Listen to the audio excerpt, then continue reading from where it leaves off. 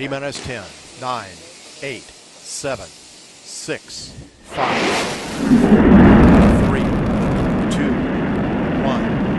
0, and liftoff of Space Shuttle Atlantis on a mission to build, resupply, and to do research on the International Space Station. Houston now controlling. Atlantis begins its penultimate journey to shore up the International Space Station. Atlantis now in the proper alignment for its 8.5-minute ride to orbit. 4.5 million pounds of hardware and humans taking aim on the International Outpost. 30 seconds into the flight. Atlantis almost 2 miles in altitude, almost 6 miles downrange from the Kennedy Space Center already, traveling 500 miles an hour.